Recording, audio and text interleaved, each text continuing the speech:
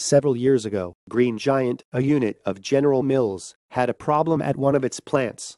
Frozen peas were being packaged with insect parts. Hoping to improve product quality and cleanliness, managers designed an incentive scheme in which employees received a bonus for finding insect parts. Then employees responded by bringing insect parts from home, planting them in frozen pea packages, and then finding them to earn the bonus.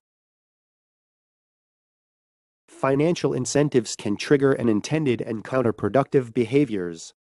Furthermore, financial incentives can result in worse, rather than better, performance by diminishing intrinsic behavioral drivers like having pride in one's work or enjoying challenges.